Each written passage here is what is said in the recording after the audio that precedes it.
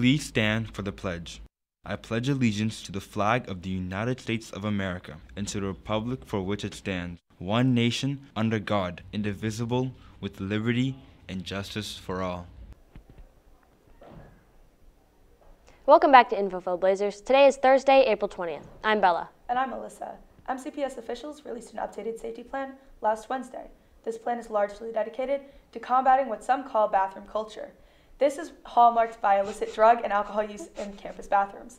This plan will pilot the installation of vape detectors in bathrooms at 5 high schools, implementing school badges to help easily identify students versus unwanted visitors, establishing weekly safety meetings with security personnel, and more. Many of the security updates highlighted in Wednesday's release are being rolled out in phases over the coming months. In national news, last week, the U.S. Supreme Court temporarily halted a lower court ruling that would have set strict limits on how women can access abortion pills containing mifepristone. Justice Samuel Alito issued a temporary stay on the decision, which remained in place until yesterday, giving the nation's highest court more time to consider an appeal by the administration of President Joe Biden against restrictions put in place on the pills.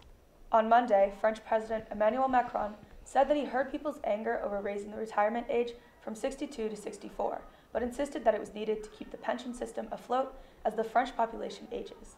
Many citizens of France reject the retirement age as unfair, arguing the government could have raised the taxes on the wealthy or employers instead. Protests in France have remained peaceful, with only major incidents being the arrest of 13 people after gas and power meters were strewn outside of a government building. In honor of Asian Pacific Islander Heritage Month, the K-pop Dance Club and South and Southeast Asian Alliance Club will be hosting this year's AAPI Showcase on May 12, 2023. Auditions will be today, April 20th, during lunch in the dance room. Anyone is welcome to join. If you can't make it in person, there is also a virtual submission option. For signups and more information, visit the link below or the email below. Also be sure to follow at KOCrew_ and at SSEA Club on Instagram for updates.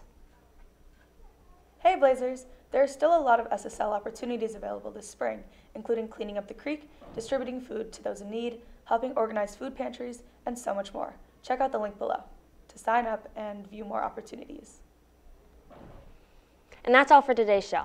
Check out our website at bnconline.net to submit any announcements, and follow us at BNC_Blair on Instagram and at BNC Blair on TikTok and on Twitter. Have a therastical Thursday, and we'll see you next time, Blazers.